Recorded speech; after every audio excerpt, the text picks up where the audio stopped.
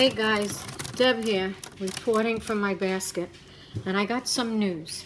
You know how normally when we have an attack and right away Obama says, oh, it's the guns, or Hillary says, it's the guns.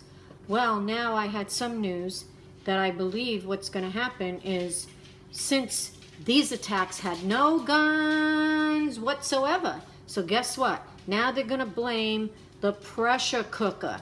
That means now that we're going to have to worry, ooh, are they going to come for our appliances now? Our electrical stuff? Are they going to take my coffee maker? I mean, here is my poor little crock pot. Doesn't hurt anybody. Look at this. I have my coffee maker here. Is that what they're going to use next?